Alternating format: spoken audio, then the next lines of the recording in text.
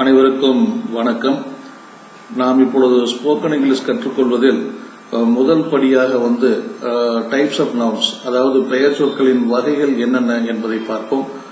அதாவது நம்ம தமிழிலிருந்து ஆங்கிலம் கற்றுக்கிறதுனால தமிழ்ல பெயர் சொற்கள் என்னென்ன வகைகளாக சொல்லப்படுகின்றன, அதற்கு இணையாக ஆங்கிலத்தில் அதே பெயர் சொற்களை என்ன சொல்லலாம் என்பதை நீங்கள் தெரிந்து கொள்ள வேண்டும். முதல்ல தமிழ்ல பெயர் சொற்களை 3 வகையாக பிரிக்கிறார்கள். அதில் முதல் வகை தன்னிலை, இரண்டாம் வகை முன்னிலை, மூன்றாம் வகை படர்க்கை. இந்த தன்னிலை, முன்னிலை, படர்க்கை இந்த 3 வகைகளிலுமே ஒருமை, பன்மை என்று 2 வகையான பெயர் சொற்கள் இருக்கின்றன. ஆக உங்களுக்கு பெயர் சொற்களின் வகைகள் 3 வகை, ஒவ்வொரு வகையிலும் 2 வகைகள், அதாவது ஒருமை, பன்மை என்று 2 வகைகள் இருக்கின்றன என்பதை நீங்கள் புரிந்து கொள்ள வேண்டும். இந்த தன்னிலையில பாத்தீங்கன்னா நாம் பெயர் சொற்களை நான், நாங்கள் என்று சொல்கிறோம். இதையே ஆங்கிலத்தில் இந்த தன்னிலை பெயர் சொல்லை ஃபர்ஸ்ட் பர்சன் என்று சொல்வார்கள். இதுல first person singular and plural, அதாவது ஒருமை பன்மையாக ஐ அண்ட் வி என்று 2 வகையான பெயர் சொற்களை நாம் அடையாளம் காண்கிறோம். அதற்கடுத்தது முன்னிலையில் பாத்தீங்கன்னா நீ, நீங்கள் என்று தமிழில் சொல்கிறோம். அதையே ஆங்கிலத்தில் யூ அண்ட் யூ, அதாவது ஆங்கிலத்தில் நீக்கும் யூ தான், நீங்களுக்கும் யூ தான். அதை நல்லா புரிஞ்சுக்கணும். இதை பயன்பாடுகள் வரும் பொழுது நாம் வயது அதிகமாக இருப்பவர்களிடம் பேசும்பொழுது நீங்கள் என்று விളിக்கிறோம். அதே மாதிரி வயது குறைவானவர்களிடம் பேசும் பொழுது நீ என்று விളിக்கிறோம். சோ இடத்தை சார்ந்து, அந்த சூழலை சார்ந்து, என்ன வயதுக்கு உட்பட்டவர்களிடம் பேசுகிறோம், அதாவது நமது வயதுக்கு மேற்பட்டவரா அல்லது மரியாதைக்குரியவரா என்பதை பொறுத்துதான் நாம் நீ, நீங்கள் என்பதை நாம் பயன்படுத்துவோம். ஆனால் அது குறியீடாக நாம் உணர்ந்து கொள்ள வேண்டும். ஆங்கிலத்தில் அது ரெண்டுக்குமே, நீ, நீங்கள் ரெண்டுக்குமே பாத்தீங்கன்னா ஆங்கிலத்தில் நம்ம யூனு மட்டும்தான் நம்ம சொல்றோம். அதற்கடுத்தது மூன்றாவது பெயர் சொல்லின் வகையாக தமிழில் படர்க்கை என்று சொல்கிறோம். அதாவது இந்த படர்க்கையில பாத்தீங்கன்னா அவன், அவள், அது அப்படிங்கிற 3 வகைகள் இருக்கின்றன. அவன்கிறது ஆண்பால், அவள்ங்கிறது பெண்பால், அதுங்கிறது பாத்தீங்கன்னா ஆண்பாலும் அல்ல, பெண்பாலும் அல்ல. அது பாத்தீங்கன்னா ஒரு அகிரிணையாக கருதப்படுகிறது. அகிரிணைங்கிறது இப்ப பாத்தீங்கன்னா இந்த பெயர் சொற்கள் படற்கையில் தான் நீங்க கொஞ்சம் கவனமா இருக்கணும். தமிழ்ல தெரிஞ்சுக்கிட்டீங்கன்னா அப்புறம் ஆங்கிலத்தில் ஈஸி ஆயிட்டு வரும். அந்த ஆண்பால்ங்கிறது பாத்தீங்கன்னா மேஸ்குலன் ஜெண்டர்னு சொல்லுவாங்க. அதாவது பெண்பால்ங்கிறது ஃபெமினைன் ஜெண்டர் அப்படின்னு சொல்லுவாங்க. அந்த அதுங்கிறது பாத்தீங்கன்னா அதாவது உயிரற்ற பொருட்கள், உயிரிருந்தும் பேச இயலாத பொருட்களை பாத்தீங்கன்னா அது என்று சொல்வது வழக்கம். அதை பாத்தீங்கன்னா அகிரிணை என்று சொல்வோம். முதலில் என்னுடைய சொல்லில் பாத்தீங்கன்னா சில கருத்துக்கள் மாறுபட்டு இருக்கிறது.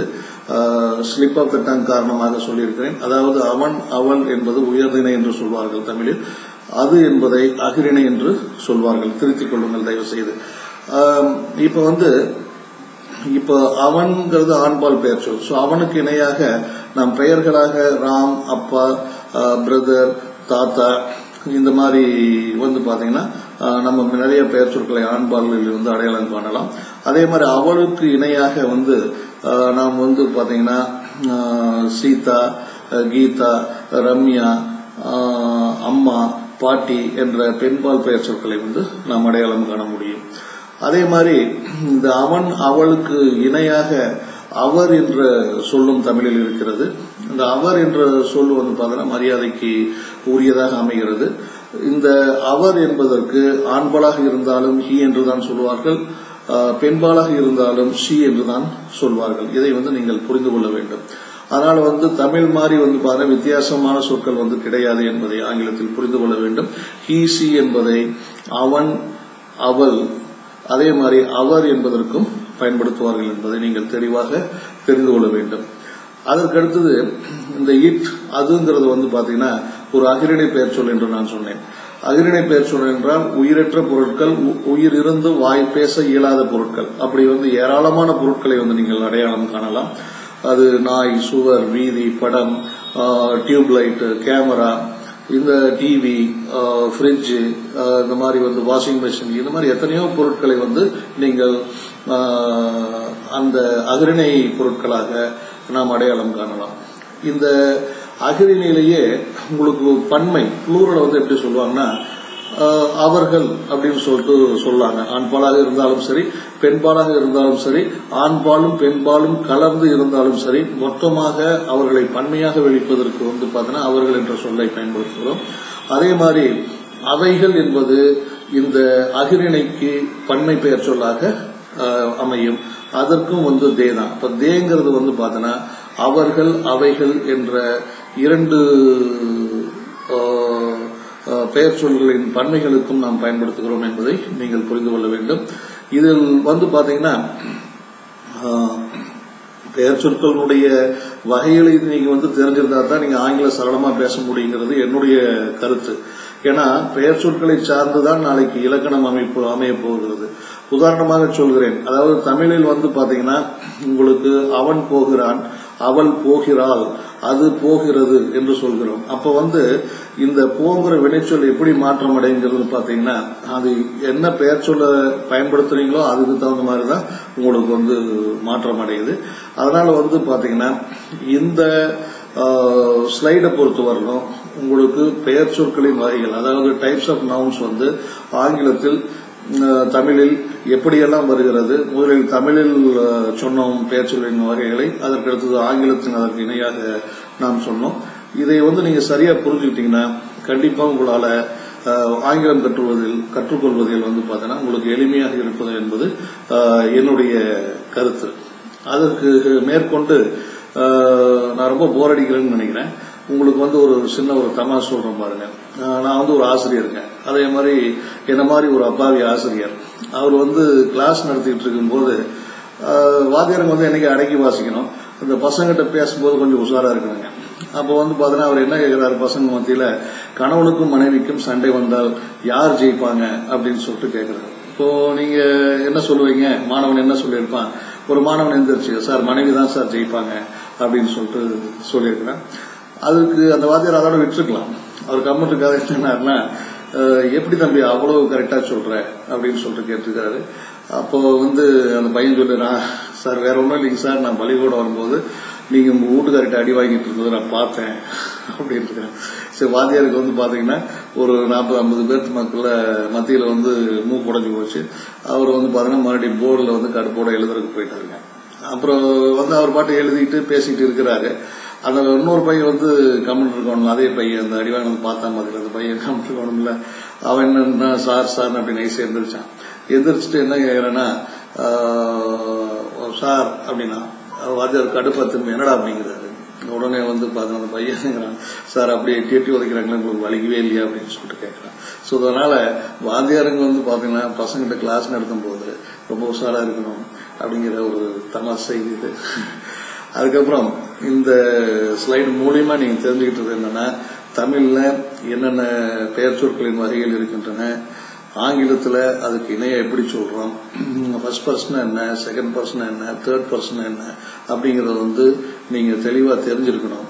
அப்பதான் ஆங்கிலத்துல நீங்க பாத்தீங்கன்னா கத்துக்கிறதுல ஒரு முதல் படியை தாண்டி இருக்கிறதா நான் சொல்லுவேன்.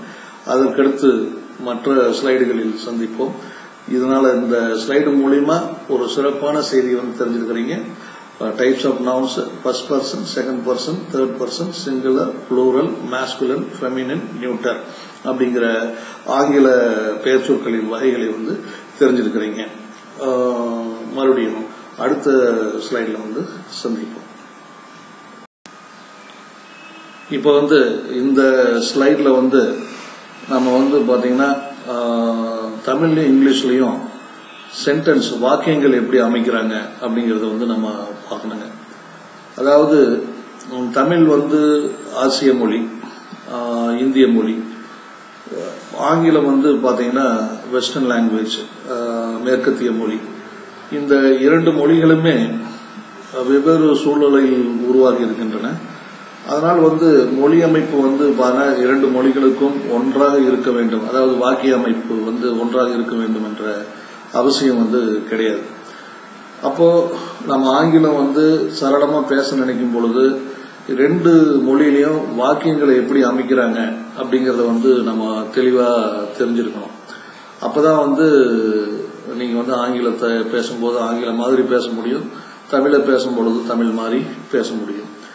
ஒரு வாக்கியம் அமைப்பதற்கு வந்து 3 சொற்கள் வந்து தேவைப்படுகின்றன அல்லது 3 சொற்றொடர்கள் வந்து தேவைப்படுகின்றன. ஒன்று வந்து பெயர்ச்சொல் அல்லது பெயர் சொற்றொடர், வினைச்சொல் அல்லது வினை சொற்றொடர், அதுக்கடுத்தது செய்யப்படு பொருள் என்ற சொல் அல்லது சொற்றொடர் வந்து தேவைப்படுகிறது. இந்த பெயர் சொல்லை வந்து ஆங்கிலத்தில் சப்ஜெக்ட் என்று சொல்வார்கள், வினைச்சொல்லை வந்து வெர்ப் என்று சொல்லுவார்கள், இந்த செய்யப்படு பொருளை வந்து ஆப்ஜெக்ட் என்று சொல்லுவார்கள். ஆக SVO சப்ஜெக்ட் வெர்பு ஆப்ஜெக்ட் இந்த 3 தான் சேர்ந்து வந்து உங்களுக்கு வந்து ஒரு வாக்கியத்தை உருவாக்குது என்பதை வந்து நீங்க தெளிவா புரிஞ்சுக்கணும். இப்போ தமிழ் வந்து உதாரணத்துக்கு நான் சொல்லணும்னா அது வந்து SOV பேட்டர்ன், அதாவது சப்ஜெக்ட் பெயர் சொல்லு வரும், அதுக்கு அடுத்தது ஆப்ஜெக்ட் செய்யப்படும் பொருள் வரும், அதுக்கு அடுத்தது வந்து பாத்தீங்கன்னா வெர்பு, கடைசியா தான் வெர்பு வரும். நல்லா புரிஞ்சுக்கங்க. நான் கோயம்புத்தூர் போகிறேன், அப்போ நான்கிறது வந்து பெயர் சொல்லுங்க, கோயம்புத்தூர்ங்கிறது வந்து செய்யப்படும் பொருள், போகிறேங்கிறது வந்து காலம் சார்ந்து நிகழ்காலமாக ஒரு வினைச்சொல். ஸோ அப்போ தமிழ்ல கடைசியாத்தான் வெர்பு வரும் இல்லையா? அதாவது நான் தூங்கிக் கொண்டிருக்கிறேன், நான் கட்டிலின் மீது தூங்கிக் கொண்டிருக்கிறேன். அப்போ நான்கிறது வந்து பெயர் சொல், கட்டிலின் மீது என்பது செய்யப்படும் பொருள், அதுக்கடுத்தது தூங்கிக் கொண்டிருக்கிறேன் அப்படிங்கிறது வந்து பாத்தீங்கன்னா உங்களுக்கு வந்து வினைச்சொல். ஆக தமிழை பொறுத்தவரையிலும் வெர்புங்கிறது வாக்கியத்தின் இறுதியாக வரும் என்பதை நீங்கள் புரிந்து கொள்ள வேண்டும். அதே மாதிரி இங்கிலீஷ்ல சொல்லும்போது அது வேறு விதமா வரும் இல்லையா? இப்ப நான் கோயம்புத்தூர் போகிறேங்கிறது வந்து நேரடியா நீங்க இங்கிலீஷ் பார்த்து பாருங்க. நான் கோயம்புத்தூர் போகிறேன் கோ, கோயம்புத்தூர் கோ அப்படின்னு சொன்னா நல்லாவா இருக்கும்? அது வந்து மோசமான ஆங்கிலம். அப்ப என்ன சொல்றீங்க? ஐ கோ டு கோயம்புத்தூர்னு வந்து சொல்றீங்க.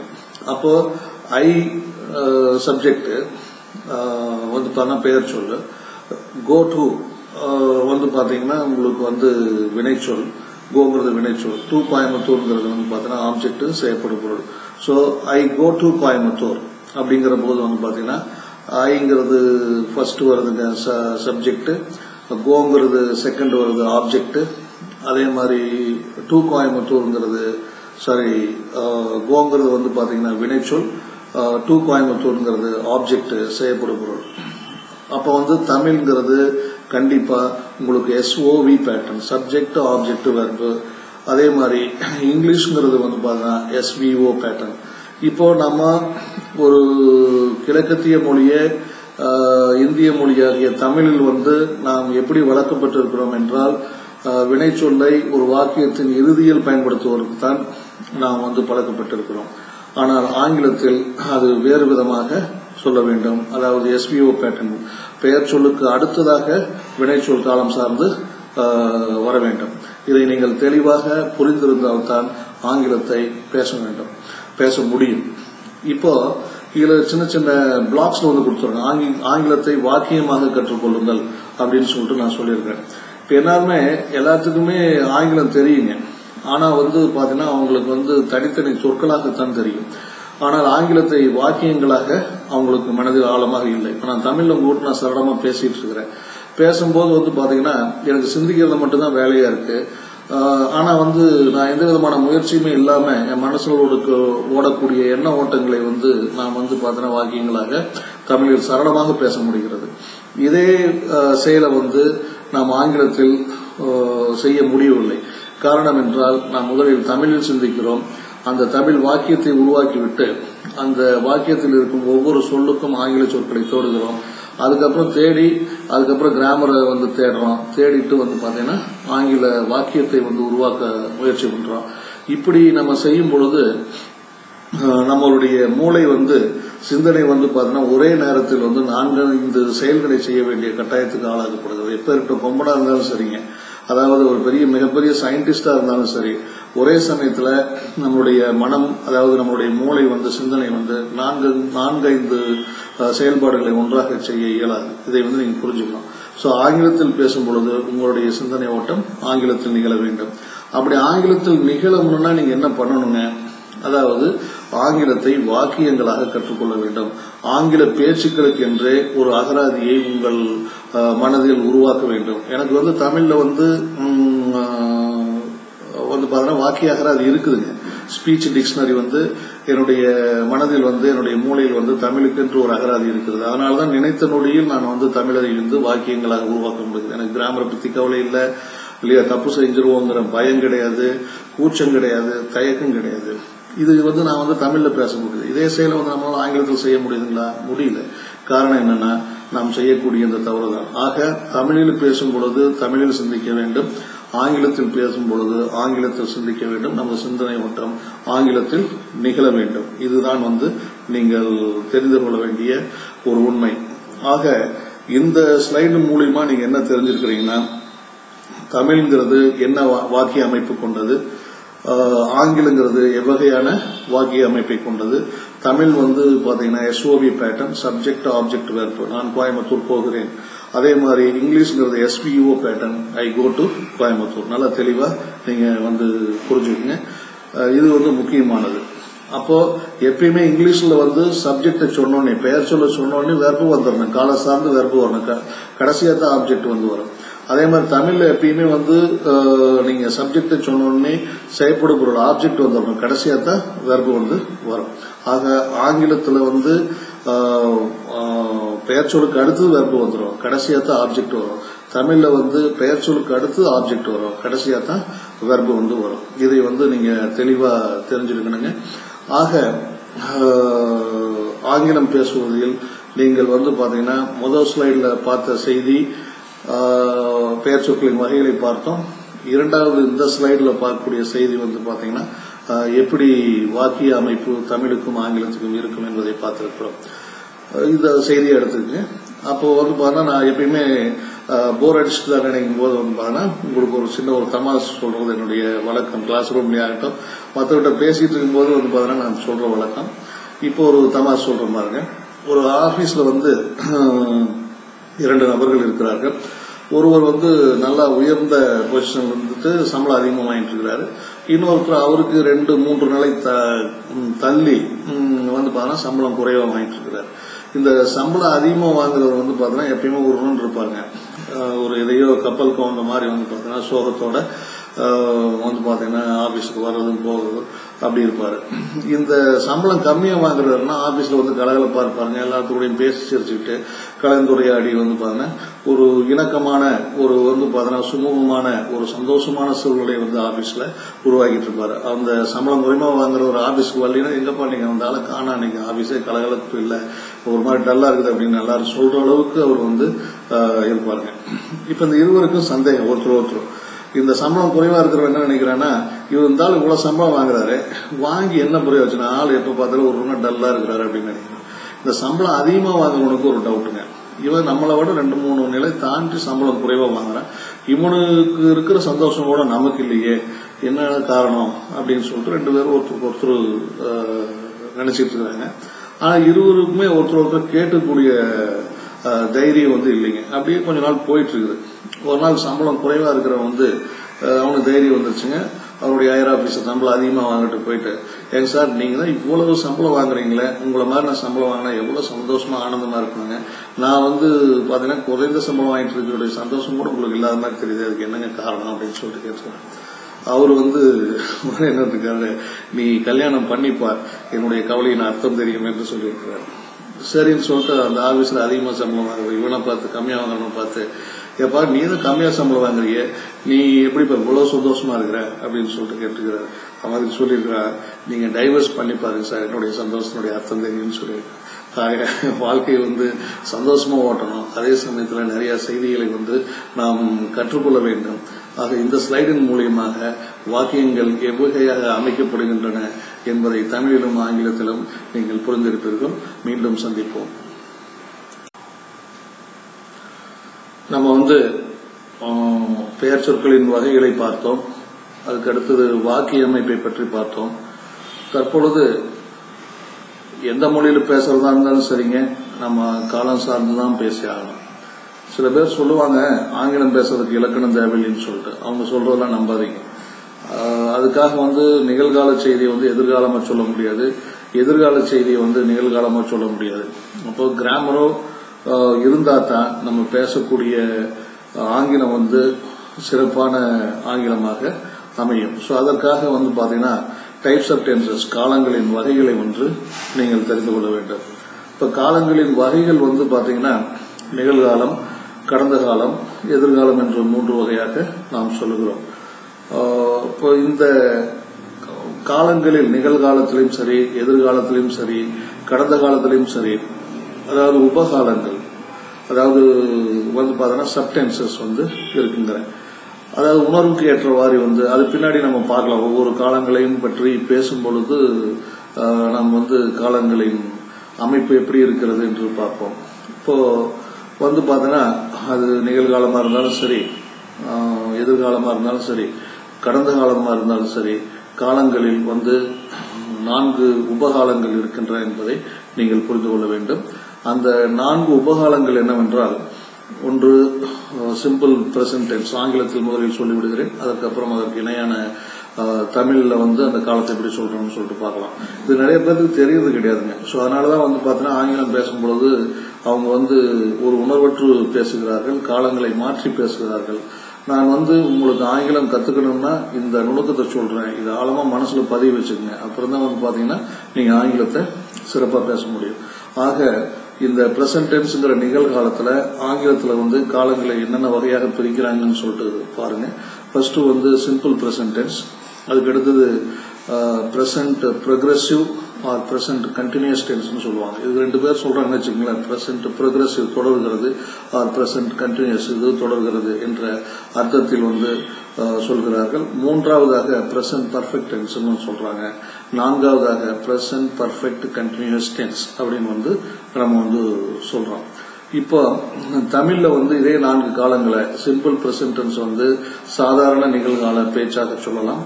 பிரசன்ட் ப்ரொக்ரெசிவ் அல்லது பிரசன்ட் கண்டினியூஸ் டென்ஸ் வந்து நிகழ் தொடர்காலம் என்று சொல்லுவோம். அதற்கு அடுத்தது வந்து பிரசன்ட் பர்ஃபெக்ட் டென்ஸ் வந்து நிகழ் முற்றுக்காலம் என்று சொல்லுவோம். அதுக்கடுத்து பிரசன்ட் பர்ஃபெக்ட் கண்டினியூஸ் டென்ஸ் வந்து பாத்தீங்கன்னா நிகழ் முற்று தொடர்காலம் என்று சொல்லுவோம். ஆக தமிழில் சாதாரண நிகழ்காலம், நிகழ் தொடர்காலம், நிகழ் முற்றுக்காலம், நிகழ் முற்று தொடர்காலம் என்று 4 வகைகளாக சொல்லுகிறோம். அதே மாதிரிதான் ஆங்கிலத்திலையும் simple present tense, present progressive R present continuous, present perfect tense and present perfect continuous tense என்று 4 வகைகளாக நாம் வந்து சொல்கிறோம். இப்போ இந்த 4 வகைகளும் நீங்கள் வந்து ஆழமாக மனதில் பதிய வைக்க வேண்டும். ஒன்றும் இல்லைங்க, வந்து பாத்தீங்கன்னா 4 காலங்களும் தமிழ் நம்ம ஒரு சின்ன உதாரணம் சொல்றோம் பாத்தீங்களா. நான்கிற ஒரு வினைச்சொல்ல வச்சுக்கோங்க, போங்கிற ஒரு வினைச்சொல்ல, சார் நான்கிற ஒரு பெயர் சொல்ல எடுத்துக்கோங்க, போங்கிற ஒரு வினைச்சொல்ல எடுத்துக்கோங்க. இப்போ வந்து நம்ம தமிழ் என்ன சொல்றேங்க, நான் கோயம்புத்தூர் போறேன், நான் கோயம்புத்தூர் போயிட்டு இருக்கிறேன், நான் கோயம்புத்தூர் போயிருக்கிறேன், நான் கோயம்புத்தூர் போயிட்டே இருக்கிறேன் அப்படின்னு வந்து நம்ம சொல்றோம். அப்ப போறேன், போயிட்டு இருக்கிறேன், போயிருக்கிறேன், போயிட்டே இருக்கிறேன். இந்த 4 வகைகள் உங்களுக்கு வந்து நான் விளக்கமே சொல்லாம உணர்வு ரீதியா வந்து விளங்குதுங்க. இதைத்தான் நீங்க ஆங்கிலத்துல வந்து கத்துக்கணும். இதுக்கு தான் இந்த ஆங்கிலத்துல நம்ம ஸ்போக்கன் இங்கிலீஷ் பயிற்சியை வந்து நடத்திக்கிட்டு இருக்கிறோம். ஆக நீங்கள் வந்து இந்த 4 வகைகளிலும் எப்படி சொல்வது என்று நீங்கள் புரிந்து கொள்ள வேண்டும். அதே மாதிரி இது வந்து 11 வினைச்சொல் எடுத்துங்க இல்லையா. எழுது அப்படிங்கிற ஒரு வினைச்சொல் எடுத்துங்க, நான்கிற ஒரு பெயர் சொல்ல எடுத்துங்க, அல்லது வந்து நீங்கிற ஒரு பெயர் சொல்ல எடுத்துக்கங்களேன். இப்ப நீ எழுதுற, நீ எழுதிட்டு இருக்கிற, நீ எழுதி இருக்கிற, நீ எழுதிக்கிட்டே இருக்கிற. இப்போ அவன்கிற ஒரு பெயர் சொல்ல எடுத்துக்கோங்க இல்லையா. விலை பேசுது அப்படிங்கிறவன் பார்த்தா ஒரு வினைச்சொல் எடுத்துங்க, விலை பேசு அப்படிங்கிற ஒரு வினைச்சொல் எடுத்துக்கோங்க. வினை சொற்றொடர்னு வச்சுக்கோங்களா. 2 சொல் வரனால சொற்றொடர்னு சொல்றோம். அப்ப அவன் விலை பேசுறான், அவன் விலை பேசிட்டு இருக்கிறான், அவன் விலை பேசி இருக்கிறான், அவன் விலை பேசிக்கிட்டே இருக்கிறான். இந்த மாதிரி 4 நிலைகளை வந்து நீங்கள் சொல்லலாம் இல்லையா. இப்ப கதவை மூடுகிறான், அவன் கதவை மூடுறான், அவன் கதவை மூடிட்டு இருக்கிறான், அவன் கதவை மூடி இருக்கிறான், அவன் கதவை மூடிட்டே இருக்கிறான். இப்படி வந்து நம்ம வந்து சொல்றாங்க. அப்போ ஒவ்வொரு வினைச்சொல்லுக்கும் நிகழ்காலம் சார்ந்து 4 உணர்வுகள் வந்து இருக்கின்றன. இந்த 4 உணர்வுகளைத்தான் சாதாரண நிகழ்காலம், நான் பேசுறேன், நிகழ் தொடர்காலம், நான் பேசிட்டு இருக்கிறேன், நிகழ் முற்றுக்காலம், நான் பேசி இருக்கிறேன், நிகழ் முற்று தொடர்காலம், நான் பேசிக்கிட்டே இருக்கிறேன் அப்படின்னு சொல்றப்ப நான் பேசிக்கிட்டே தான் இருக்கிறேன்.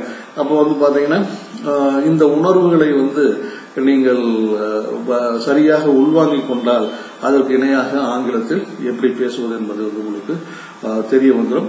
இந்த பயிற்சி என்பது ஒவ்வொரு காலத்திற்கும் பின்னால் வந்து ஒவ்வொரு பெயர்ச்சொல் சார்ந்து நாம் எடுக்க போகிறோம். ஆக தற்போதைக்கு நிகழ்காலத்தில் 4 உபகாலங்கள் இருக்கின்றன என்பதை புரிந்து கொள்ளுங்கள். அது ஆங்கிலத்தில் சொல்லும் பொழுது அதாவது simple present tense, present continuous tense or present progressive tense, present perfect tense, present perfect continuous tense என்று 4 வகைகள் இருக்கிறது என்பதை புரிந்து கொள்ளுங்கள். இதுக்கு மறுபடியும் நான் சொல்றேன்னா போறேன், போயிட்டு இருக்கிறேன், போயிருக்கிறேன், போயிட்டே இருக்கிறேன். இது 4 வந்து பாத்தீங்கன்னா simple present, present continuous, present perfect, present perfect continuous. மறுபடி இந்த கிளிப்பிங்கை வந்து நீங்க திரும்ப கேட்டு பாருங்க. அப்பதான் வந்து பாத்தீங்கன்னா தமிழ்ல என்னென்ன உணர்வுகள் இருக்குன்னு தெரிஞ்சுக்கிட்டீங்கன்னா தான் அதுக்கு இணையான ஆங்கில உணர்வுகளை வந்து நாம் கற்றுக்கொள்ள முடியும். இப்ப மொட்டதாசன் குட்டையில் உள்ள மாதிரி வந்து பாத்தீங்கன்னா நம்ம ஆளுங்க தமிழ்ல வந்து நம்ம எப்படி உணர்வுகளை வாக்கியங்களை சொல்றோம்னு தெரிஞ்சுக்காமையே வந்து பாத்தீங்கன்னா ஆங்கிலம் கற்றுக் பொழுது தமிழுடைய துணையே தேவையில்லை அப்படின்னு நினைக்கிறாங்க. அது வந்து தப்பான கருத்துங்க. இது வந்து பாத்தீங்கன்னா இன்னும் நீங்க ஆங்கிலேயருக்கு மகனாகவோ மகளாகவோ பிறந்திருந்தால் உங்களுக்கு வந்து பாத்தீங்கன்னா இந்த மாதிரி இலக்கணம்லாம் தெரியாமையே நீங்க மொழி வந்து கத்துப்பீங்க. இது வந்து பாத்தீங்கன்னா எதேச்சை. ஆனால் நாம் வந்து வேறொரு மொழியை தாய்மொழியாக கொண்டு ஆங்கிலத்தை வந்து நாம் கற்றுக்கொள்ளும் பொழுது நாம் தாய்மொழியில் எப்படியெல்லாம் பேசுகிறோம் அதற்கு இணையாக ஆங்கிலத்தில் எப்படி பேசுவது என்பதை தெரிந்திருந்தால்தான் நீங்கள் பேச முடியும் என்பது என்னுடைய கருத்து. இதை உள்வாங்கிக் கொள்ளுங்கள். ஆக இந்த ஸ்லைடு முடிகிறதுக்கு முன்னாடி மறுபடியும் வந்து பாத்தீங்கன்னா ஒரு சின்ன தமாசு. அதாவது ஒரு சரித்திர ஆசிரியர் வந்து கிளாஸ்ல வகுப்பு நடத்திட்டு இருக்கிறாரு. அவர் வந்து பாத்தீங்கன்னா ஷாஜகான் பத்தி வகுப்பு நடத்திட்டு இருக்கிறாரு. ஷாஜகானுடைய பிறப்பு, அவருடைய வளர்ப்பு, அவர் ஆட்சி ஏற்ற விதம், அதுக்கப்புறம் அதெல்லாம் சொல்லி முடிச்சுட்டு அப்ப ஷாஜகானுடைய பெருமையை முடிக்கும் போது என்னங்கிறாருன்னா, ஷாஜகான் தன்னுடைய இறந்த மனைவிக்காக தாஜ்மஹால் என்ற ஒரு உலக அதிசய கட்டடத்தை உருவாக்கி வந்து பாத்தீங்கன்னா காதலின் பெருமைக்கு வந்து ஒரு அணி சேர்த்தவர் அப்படி இப்படின்லாம் சொல்லிட்டு இருக்கிறார். அவர் இந்த கட்டடத்தை முடிக்கிறதுக்கு எவ்வளவு கஷ்டப்பட்டு தெரியுங்களா அப்படின்னு சொல்றாரு. அப்போ ஒரு மாணவன் வந்து அவர் ஏன் சார் அவ்வளவு கஷ்டப்பட்டிருக்கணும், ஷாஜகானை பொறுத்தவரை ஒரு விவரமில்லாத அரசன் சார், நானா இருந்தா வந்து பாருங்க அவ்வளவு கஷ்டப்பட்டு தாஜ்மஹால் எல்லாம் கட்டியிருக்க மாட்டேன் சார், மும்தாஜினுடைய தங்கச்சியை கட்டியிருப்பேன் அப்படிங்கிறான். சோ அதனால எல்லாம் ஒரு தமாசுக்கு தான். அதனால வந்து பாருங்க கொஞ்சம் காலால பாருங்க ஆங்கிலம் கற்றுக்கொள்ளும் பொழுது வந்து பாத்தீங்கன்னா சில இடர்பாடுகள் ஏற்படத்தான் செய்யும், சில சங்கடங்கள் ஏற்படத்தான் செய்யும். என்னடா இருந்தாலும் எதாவது சொல்லிட்டு இருக்கிறானே, நம்ம வந்து பாத்தீங்கன்னா டைப்ஸ் ஆஃப் டென்ஸுங்கிறான், வந்து தன்னிலை முன்னிலை படர்க்கைங்கிறான், ஆய்வுன்னு ஏதாவது சொல்றானே அப்படின்லாம் நினைக்க வேண்டாம். சிலதெல்லாம் உள்வாங்கிக்கங்க. அதாவது ஒரு மொழியமைப்பை பற்றி ஆழமாக தெரிந்திருப்பது ஒன்றும் தவறில்லையே. அப்ப வந்து ஆங்கிலத்தினுடைய மொழி அமைப்பு எப்படி வருகிறது என்பதை வந்து தமிழை பேஸ் பண்ணி நீங்க கொண்டு போறீங்க. ஆக உங்களுடைய செய்தி வந்து இந்த டைப்ஸ் ஆஃப் டென்சஸ்ல ஒவ்வொரு காலத்திற்கும் 4 உபகாலங்கள் இருக்கின்றது என்பதை தெரிந்து கொண்டீர்கள். To end with present tense is having 4 auxiliary tenses. One is simple present tense, second one is present continuous or present progressive, and the third one is present perfect tense, and the fourth one is present perfect continuous tense. மறுபடியும் சந்திப்போம். இப்போ types of டென்சஸ்ல கடந்த காலம் அதாவது past tense, அந்த கடந்த காலத்தில் இருக்கும் உபகாலங்கள் ஆக்சிலரி டென்சஸ் என்னன்னு சொல்லிட்டு பார்க்கலாங்க. இந்த கடந்த காலத்துல முதல்ல இங்கிலீஷ்ல சொல்லிடுறேன். இந்த ஆக்சிலரி டென்சஸ் உபகாலங்கள் என்னன்னா simple past tense, past continuous R past progressive tense, past perfect tense and past perfect continuous tense அப்படின்னு சொல்லிட்டு 4 வகையா வந்து சொல்றேங்க. இதே தமிழ்ல சொல்லும் போது சாதாரண கடந்த காலம், கடந்த தொடர்காலம், கடந்த முற்றுக்காலம், கடந்த முற்று தொடர்காலம் என்று 4 வகையாக நாம் வந்து சொல்லலாம். பிரசன்ட் டென்ஸ்ல பார்த்த மாதிரியே தானே. இதுக்கு ஒரு சின்ன உதாரணம் மட்டும் சொல்லிடுறேன். இப்ப நான்கிற பெயர் சொல், போகிற வினைச்சொல், இது கடந்த காலத்துல எப்படி 4 உபகாலங்களாக பேச்சுக்கள் உருவாக்கப்படுகின்றன என்பதை பாருங்கள். அதாவது நான் போனேன், நான் போயிட்டு இருந்தேன், நான் போயிருந்தேன், நான் போயிட்டே இருந்தேன், நான் பேசினேன், நான் பேசிட்டு இருந்தேன், நான் பேசியிருந்தேன், நான் பேசிக்கிட்டே இருந்தேன், நான் எழுதினேன், நான் எழுதிட்டு இருந்தேன், நான் எழுதியிருந்தேன், நான் எழுதிக்கிட்டே இருந்தேன். நான் தூங்கினேன், நான் தூங்கிட்டு இருந்தேன், நான் தூங்கி இருந்தேன், நான் தூங்கிக்கிட்டே இருந்தேன். ஸோ இந்த மாதிரி 4 வகையான உணர்வுகளாக நாம் சொல்லுகிறோம். அப்போ அதைத்தான் வந்து 4 வகையான உணர்வுகளை, அதாவது சாதாரண கடந்த காலம், கடந்த தொடர்காலம், கடந்த முற்றுக்காலம், கடந்த முற்று தொடர்காலம். இன் இங்கிலீஷ் வந்து பாத்தீங்கன்னா simple past tense, past continuous R past progressive tense, past perfect tense and past perfect continuous tense என்று 4 வகைகளாக நாம் சொல்கிறோம். இது வந்து வாங்கிக்கணும். முதல்ல நிகழ்காலத்தில் சொன்னோம், இப்போ கடந்த காலத்தில் சொல்லிட்டு இருக்கிறோம். இது வந்து பாத்தீங்கன்னா உங்களுக்கு கொஞ்சம் கொஞ்சமா நம்ம ஆங்கிலம் கற்றுக்கொள்வதில் தமிழின் அடிப்படையில் வந்து பாத்தீங்கன்னா நம்ம பேஸ் என்னெல்லாம் கத்துக்க போறோம் அப்படிங்கிற ஒரு தாக்கத்தை, ஒரு உணர்வினை உங்களுக்கு உருவாக்கி வருகிறோம். இதை வந்து நீங்க வந்து புரிஞ்சுக்கணுங்க. பின்னாடி நம்ம வந்து தெளிவா வந்து ஒவ்வொரு பெயர் சொல்லுக்கும் காலங்கள் சார்ந்து அது உபகாலங்களில் எப்படி பேச்சை உருவாக்குறோம், அந்த உபகாலங்களில் என்னென்னங்களாக பேச்சுகள் கிளைபெறுகின்றன என்பதை நாம் பார்ப்போம். இது வந்து ஒரு பயணம். இந்த பயணத்தில் வந்து நான் ஒரு ஆசிரியனாக சொல்லுகிறேன், நீங்க என்னுடைய கையை பிடிச்சிட்டே வாங்க, நான் சொல்றதெல்லாம் செய்யுங்க. கண்டிப்பா வந்து பாத்தீங்கன்னா உங்களுக்கு ஆங்கிலம் சரளமாக பேச முடியும். இப்போ நானும் வந்து ஒரு தமிழனாகத்தான் பிறந்தேன். அதுவும் வந்து பாத்தீங்கன்னா ஒரு தமிழ் மீடிய பள்ளியில் பயின்றேன். படித்து அதுக்கப்புறம் ஆங்கிலம் இன்னைக்கு எனக்கு பேச முடியுதுன்னா காரணம் என்னன்னா, அதை வந்து ஆங்கிலத்தை வந்து தெளிவா புரிஞ்சுக்கிட்டு தான், தமிழ் சார்ந்து புரிஞ்சுக்கிட்டது தான் ஆங்கிலத்தை வந்து எனக்கு வந்து ஒரு பேசும் திறன் கொண்டு வந்ததற்கு காரணம் என்று நினைக்கிறேன்.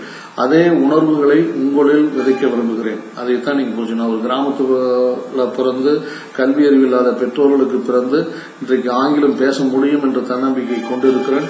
ஒரு கல்லூரியில் பேராசிரியராக வேலை செய்கிறேன் என்றால் அதுக்கு வந்து பார்த்தீங்கன்னா ஆங்கிலத்தை கற்றுக்கொண்ட விதத்தை நான் எவ்விதத்தில் கற்றுக்கொண்டேன் என்பதை வந்து உங்களுக்கு நான் சொல்லித்தர விரும்புகிறேன். இதை வந்து நீங்க புரிஞ்சுக்கிட்டு நான் சொல்ற மாதிரிலாம் செஞ்சீங்கன்னா கண்டிப்பா ஆங்கிலம் பேச முடியும். அதுக்கு அடுத்தது ஒரு மோட்டிவேஷன் ஸ்டோரி. இப்போ சாக்ரட்டிஸ்ங்கிற ஒரு பெரிய தத்துவ ஞானியை பத்தி உங்களுக்கு எல்லாம் தெரியும். அப்ப அவர்கிட்ட ஒரு சின்ன பையன் வந்து பாத்தீங்கன்னா ஒரு 20 வயசு பையன் வந்து, சார் வாழ்க்கையில முன்னேறினா என்ன பண்ணணும், உங்களுக்கு பெரிய தத்துவனாகின்னு சொல்றாங்க, எனக்கு ஒரு வழிமுறை சொல்லுங்க அப்படின்னு சொல்றாங்க.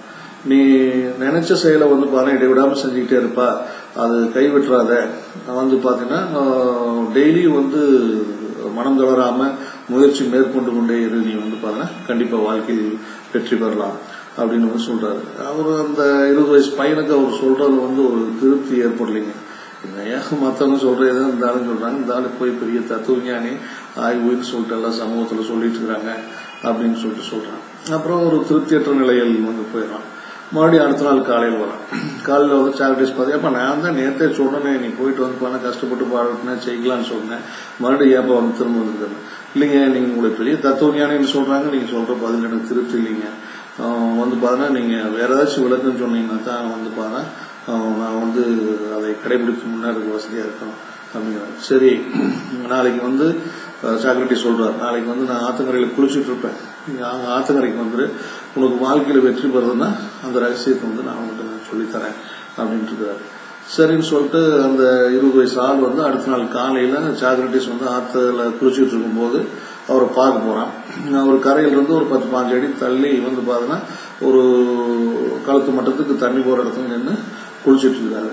அப்புறம் நீ ஆத்துல இறங்கி பாப்பா, நான் உனக்கு வந்து இந்த தத்துவத்தை சொல்லித்தரேன் அப்படிங்கிறாரு. அப்புறம் சொல்லும் போது வந்து பாத்தீங்கன்னா இவனுக்கு என்னையா அந்த ஆள் வந்து நம்ம உள்ளார இறங்கி வர சொல்றாரு, என்ன சொல்ல போறாரு அப்படின்னு சொல்லிட்டு, ஏங்க நாங்க எதுக்கு உள்ளார வரணும் அப்படின்லாம் கேட்கறான். இல்ல பரவாயில்ல, நீ வா உங்களுக்கு சொல்லித்தரேன்னு சொல்லிட்டு அவன் அப்படியே கிட்ட நெருங்கி போறான் சாக்ரட்டிஸ்ட.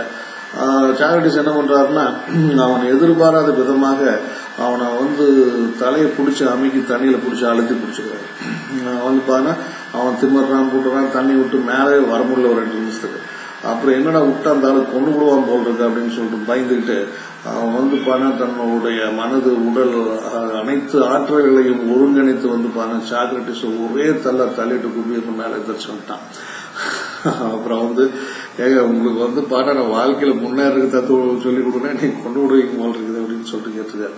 அப்பதான் சாக்ரட்டிஸ் சொல்றாரு, ஒண்ணும் இல்ல தம்பி, இப்ப வந்து நான் உன்னை தண்ணியில அழுத்தி பிடிச்சிருக்க சமயத்துல நீ உயிர் பெற்றாக வேண்டும், அதாவது வாழ்க்கையில் வெற்றி பெற்றாக வேண்டும் என்ற உணர்வோடு நீ எப்படி மேலோங்கி என்னை பிடிச்சி தள்ளிட்டு வந்தியோ அதே மாதிரி ஒவ்வொரு நொடியும் உனக்கு இடர்பாடுகள், தொந்தரவுகள், இல்லையா தடுப்புகள் எத்தனை வந்தாலும் சரி நீ இதை எல்லாத்தையும் உதறி அணிஞ்சிட்டு நீ பாட்டுக்கு போயிட்டே இருந்தீங்கன்னா, மேல வந்துகிட்டே இருந்தீங்கன்னா நீ கண்டிப்பா நீ வந்து ஜெயிக்க முடியும் அப்படிங்கிற ஒரு தத்துவத்தை சொல்றாரு. ஸோ ஆக இந்த ஸ்லைடு மூலியமா நம்ம கற்றுக்கொண்ட ஒரு செய்தி என்னன்னா, கடந்த காலத்திலேயும் 4 வகைகள் இருக்கின்றன. அந்த 4 வகைகள் என்னென்ன அப்படிங்கறத வந்து நம்ம தெரிஞ்சுக்கிட்டோம். பின்னாடி போக போக சப்சிக்வெண்டா வந்து பாத்தீங்கன்னா இந்த கடந்த கால பயன்பாடுகள் எப்படி இருக்கும் என்பதை நாம் தெரிந்து கொள்ளலாம். இப்போ நம்ம வந்து டைப்ஸ் ஆஃப் டென்சஸ்ல எதிர்காலத்தினுடைய உபகாலங்கள், அதாவது எதிர்காலத்தினுடைய ஆக்சிலரி டென்சஸ் என்னன்னு சொல்லிட்டு பார்க்க போறோம். முன்னாடி நிகழ்காலத்தை பார்த்தோம், கடந்த காலத்தை பார்த்தோம். அதே மாதிரி எதிர்காலத்திலையும் வந்து பார்த்தோம்னா உபகாலங்கள் வந்து இருக்கின்றன. முன்னாடி சொன்ன மாதிரியே தானே எதிர்காலத்திலையும் முதல்ல ஆங்கிலத்தில் சொல்லிடுறேன். Simple future tense, future progressive R future continuous, future perfect tense, future perfect continuous tense என்ற 4 உபகாலங்கள் வந்து இருக்கின்றன. இதை வந்து தமிழ்ல சொல்லும்போது சாதாரண எதிர்காலம், எதிர் தொடர்காலம், எதிர் முற்றுக்காலம், எதிர் முற்று தொடர்காலம் என்று 4 வகைகளாக பிரிக்கிறோம். இப்போ இந்த எதிர்கால உணர்வுகளை வந்து பாத்தீங்கன்னா முன்னாடி சொன்ன மாதிரி 4 உணர்வுகளை சொல்லி நான் வந்து உங்களுக்கு ஒரு எப்படி இருக்கும் அப்படிங்கிற ஒரு உணர்வு வந்து உருவாக்கி காமிக்கிறேன் பாருங்க. இப்போ போங்கிற வினைச்சொல் அவன்கிற ஒரு பெயர் சொல் எடுத்துங்க. இப்போ எதிர்கால உணர்வாக அவனை வந்து சொல்லணும். அவன் போவான், அவன் போயிட்டு இருப்பான், அவன் போயிருப்பான், அவன் போயிட்டே இருப்பான் அப்படின்னு வந்து சொல்றோம். அவன் வந்து பரீட்சை எழுதுவான், பரீட்சை எழுதிட்டு இருப்பான், பரீட்சை எழுதியிருப்பான், பரீட்சை எழுதிட்டே இருப்பான். அவன் ஓடுவான், அவன் ஓடிட்டு இருப்பான், அவன் ஓடி இருப்பான், அவன் ஓடிட்டே இருப்பான். ஸோ இந்த மாதிரி வந்து எதிர்கால உணர்வுகளாக ஒரு வினைச்சொல்லுக்கு நாம் வந்து சொல்கிறோம். அப்போ வெவ்வேறு பெயர் சொல்லுக்கும் வெவ்வேறு மாதிரி வந்து சொல்லலாம். நான் போவேன், நான் போயிட்டு இருப்பேன், நான் போயிருப்பேன், நான் போயிட்டு இருப்பேன், போயிட்டே இருப்பேன். அதே மாதிரி நீ போவ, நீ போயிட்டு இருப்ப, நீ போயிருப்ப, நீ போயிட்டே இருப்ப. இப்படி வந்து பாத்தீங்கன்னா ஒவ்வொரு பெயர் சொல்லுக்கும் தகுந்த மாதிரி எதிர்கால உணர்வுகளாக 4 வகையாக நாம் வகை பிரிக்க முடியும். ஆக இந்த எதிர்கால உணர்வுகளையும் வந்து பாத்தீங்கன்னா நிகழ்காலம், கடந்த காலம், எதிர்காலத்திலேயும் 4 வகையான உபகாலங்கள் இருக்கின்றன. ஆக மொத்தம் 12 வகையான காலங்களில் நாம் பேச்சுக்களை பேசுகிறோம் என்பதை வந்து நீங்க புரிஞ்சுக்கணும். இந்த செய்தி வந்து உங்களுக்கு தெரிஞ்சிருக்கணுங்க. அப்பதான் வந்து நீங்க வந்து பாத்தீங்கன்னா நம்ம என்ன சூழல்ல, எந்த காலத்துல, எந்த உபகாலத்துல நம்ம வந்து பேசுறோங்கிறது தெரிஞ்சிருந்தா கரெக்டா வந்து இங்கிலீஷினுடைய சென்டென்ஸ் வந்து கிராமட்டிக்கலா நம்ம வந்து அர்த்தத்தோட வந்து அமைக்க முடியும். மறுபடியும் நான் சொல்றேன், யாரெல்லாம் வந்து இங்கிலீஷ் பேசுறதுக்கு கிராமர் தேவையில்லைன்னு சொல்றாங்களோ அவங்க பேச்ச சத்தியமா கேட்காதீங்க. கேட்டீங்கன்னா நீங்க வந்து பாத்தீங்கன்னா இங்கிலீஷ் தெரிஞ்சவங்ககிட்ட நீ பேசும்போது வேணா இவ்வளவு எரேட்டிக்கா இங்கிலீஷ் பேசுறாங்கன்னு தான் உங்களை வந்து நினைக்க தோணும். அதனால நீங்க வந்து இப்போ தமிழ் சார்ந்து தான் நம்ம கத்துக்கிறோம். தமிழ்ல என்னென்ன உணர்வுகள் இருக்குமோ அதற்கு இணையான உணர்வுகளை நம்ம ஆங்கிலத்தில் உருவாக்குவது எப்படி என்பதை வந்து நாம் கற்றுக்கொண்டால் கண்டிப்பாக ஆங்கிலம் வந்து சரளமாக பேச முடியும். இன்னொன்னும் நான் சொல்லிடுறேங்க, ஆங்கில மொழிங்கிறது வந்து ஒரு வியாபார மொழி. இது வந்து உலகளவில் வந்து பாத்தீங்கன்னா வியாபாரத்திற்காக, தொழிலுக்காக வந்து பாத்தீங்கன்னா இந்த மொழி வந்து பயன்படுத்தப்படுகிறது. இன்றைக்கு ஆங்கிலத்தை பிடிக்காதவர்களே ஆங்கிலத்தை கற்றுக்கொண்டு இருக்கிறார்கள் என்றால் நீங்கள் நினைத்து பார்க்க வேண்டும். பொதுவாக வந்து பாத்தீங்கன்னா ஐரோப்பியாவில் வந்து பிரெஞ்சுக்காரங்களுக்கு, ஜெர்மன்காரங்களுக்கு ஆங்கில மொழி அவ்வளவாக விருப்பம் இருக்காது, பிடிக்காது என்று கூட சொல்லலாம். அவர்களே இன்றைக்கு ஆங்கிலத்தை கற்றுக்கொள்கிறார்கள். வளர்ந்த நாடுகளாகிய வந்து பாத்தீங்கன்னா சீனா, ஜப்பான் போன்ற நாடுகளில் வந்து ஆங்கிலத்திற்கு முக்கியத்துவம் கொடுக்கிறார்கள். ஏனென்றால் இது வியாபார மொழி. இன்றைக்கு வாழ்க்கை சூழல் வந்து ஒரே மாதிரி இல்லைங்க. வாழ்க்கை சூழல் வந்து வெவ்வேறு விதமா மாறி இருக்கு. இதுக்கு வந்து நான் உங்களுக்கு ஒரு கதையை வந்து சொல்றேங்க. இப்போ எனக்கு வந்து 57 வயசு ஆகுது. என்னை வந்து ஒரு தலைமுறையை எடுத்துக்கங்க. இப்போ எனக்கு அடுத்த தலைமுறையில வந்து ஒரு தலைமுறை எடுத்துக்கங்க. அதனுடைய வந்து ஒரு 25 வயது மக்களாகிய நீங்கள் வந்து பாத்தீங்கன்னா ஒரு தலைமுறை எடுத்துக்கங்க. எனக்கு தாத்தா தலைமுறை இருக்கு, அதுக்கப்புறம் எங்க தாத்தாவுடைய அப்பா தலைமுறை, மொத்தம் 4 தலைமுறை. எனக்கு முன்னாள் 2 தலைமுறைகள், அதுக்கு அடுத்த தலைமுறை. இந்த 4 தலைமுறையை வச்சு நம்மளுக்கு ஒரு ஸ்டோரி வந்து சொல்றோம் பாருங்க. அதாவது என்னுடைய தாத்தா 4 தலைமுறையோட மூணா கூட எடுத்துக்கங்க. அதாவது எங்க தாத்தா, எங்க அப்பா, நானு, மகன் அப்படிங்கிற ஒரு 4 தலைமுறைகள் இருந்து எடுத்துக்கொள்ளுங்கள். இப்போ எங்கள் தாத்தாவுக்கு வந்து பார்த்தீங்கன்னா அவருக்கு வந்து கல்வி அறிவு கிடையாதுங்க. அவர் வந்து தலையில் குடிமை வச்சிருந்தாரு, விவசாயம் பார்த்துட்டு இருந்தாரு. அவர் சுற்று வட்டாரத்தில் ஒரு 4-5 கிராமங்கள் தான் அவருக்கு பழக்கம். ஆக அவருடைய வாழ்க்கை வந்து பார்த்தீங்கன்னா உங்களுக்கு வந்து ஒரு 15 கிலோமீட்டர் 20 கிலோமீட்டர் ரேடியஸ்குள்ள முடிஞ்சது. அப்போ ரொம்ப ஒரு லோக்கலைஸ்டு லைஃப் வந்து வாழ்ந்துகிட்டு இருந்தாரு. அதுக்கப்புறம் என்னுடைய தந்தைக்கு வந்து பார்த்தீங்கன்னா ஒரு 5ஆம் வகுப்பு வரை வந்து கல்வி அறிவு கொடுக்கப்பட்டது. அவருக்கு தமிழ் எழுத படிக்க தெரியும். அவர் வந்து பார்த்தீங்கன்னா ஒரு மாட்டு வியாபாரி. அவர் வியாபாரம் சம்பந்தமாக பல மாவட்டங்களுக்கு போய் வருவார். ஆன்மீகம் சம்பந்தமாக, டூரிசம் எப்படி என்று தமிழ் மொழி எழுத படிக்க தெரிந்ததால் தமிழ்நாடு முழுவதும் வந்து பார்த்தீங்கன்னா அவர் பயணிக்கக்கூடிய ஒரு வாய்ப்பு வந்து அவருக்கு கிடைத்தது. இப்போ அதற்கு அடுத்த தலைமுறையாக எனக்கு வந்து நான் வந்து கல்லூரி படிப்பு வரை படித்திருந்ததனால் இந்தியாவில் பல மாநிலங்களில் பணிபுரிந்திருக்கிறேன். இப்பொழுது ஆசிரியராக இருக்கிறேன். அப்போ வந்து இந்த தேசம் ஃபுல்லா எனக்கு வந்து ஹிந்தி தெரியுங்க, கன்னடம் தெரியும். ஸோ அதனால வந்து பாத்தீங்கன்னா எனக்கு வந்து இந்த கல்விங்கிறது வந்து பாத்தீங்கன்னா ஒரு தேசம் தழுவிய வாழ்க்கை வந்து கொடுத்தது. அதுக்கடுத்து என்னுடைய தலைமுறையில் வந்து அடுத்த தலைமுறையாக என்னுடைய மகன் வந்து பாத்தீங்கன்னா ஒரு சாஃப்ட்வேர் இன்ஜினியர். ஸோ அவர் வந்து 2 வருடம் 3 ஆண்டுகள் வந்து அவருக்கு அனுபவமாகிறது. இப்போ வந்து அவர் வந்து வெளிநாடுகளில் வேலை வாய்ப்புகளை தேடிக்கொண்டிருக்கிறார். ஸோ அவருக்கு வந்து உலகம் தழுவிய ஒரு வாழ்க்கை கிடைச்சு. இந்த உலகம் தழுவிய வாழ்க்கைங்கிறது எப்படி கிடைச்சுன்னா ஆங்கில மொழி கற்றிருந்ததுனால்தான் அவருக்கு உலகம் தழுவிய வாழ்க்கை. ஸோ அதனால ஒவ்வொரு 25 வருஷத்துக்கும் ஒரு தடவை வந்து பண்ண தலைமுறை வந்து மாறிக்கிட்டே இருக்கும், வாழ்க்கை முறை வந்து மாறிக்கிட்டே இருக்கும். ஸோ அந்த வாழ்க்கை முறைக்கு தகுந்த மாதிரி நாம் வந்து இன்றைக்கு பழகிக்கொள்ள வேண்டும். இப்போ எனக்கு அடுத்த தலைமுறையினருக்கு கண்டிப்பாக ஆங்கிலம் இல்லை என்றால் அவர்களுக்கு வந்து ஒரு சிறப்பான பொருளாதார ரீதியான ஒரு உயர்வான வாழ்க்கை அமைவது கடினம். அதற்கு ஆங்கிலம் தெரிந்திருக்க வேண்டும். ஏனென்றால் இன்றைக்கு அவர்கள் வாழ்வது ஒரு உலகம் தழுவிய வாழ்க்கை. என்னுடைய தாத்தாவுக்கு கிடைச்சது லோக்கலைஸ் லிவிங், எங்க அப்பாவுக்கு கிடைச்சது ரீஜனலைஸ் லிவிங், எனக்கு கிடைச்சது நேஷனலைஸ் லிவிங், இப்போ என் பையனுக்கு கிடைக்கிறது குளோபலைஸ் லிவிங். இன்னைக்கு குளோபலைஸ்டு என்வாயர்மெண்ட்ல உலகம் தழுவிய வாழ்க்கையில் ஆங்கிலம் என்பது மிகவும் ஒரு அத்தியாவசியமான மொழி என்பதை நீங்கள் புரிந்து கொள்ள வேண்டும். ரொம்ப சீரியஸா பேசுறேன்னு நினைக்காதீங்க, ஒரு செய்திக்காக சொன்னேன். அப்போ வந்து எதிர்காலத்திலேயும் 4 உபகாலங்கள் இருக்கிறது தெரிஞ்சுக்கிட்டீங்க. இப்போ மொத்த 12 வகையான காலங்களில் நாம் இனி வரப்போறும் வீடியோக்களில் வந்து பாத்தீங்கன்னா நாம் பயிற்சியை வந்து மேற்கொள்ள போகிறோம் என்பதை உணர்ந்து கொள்ளுங்கள்.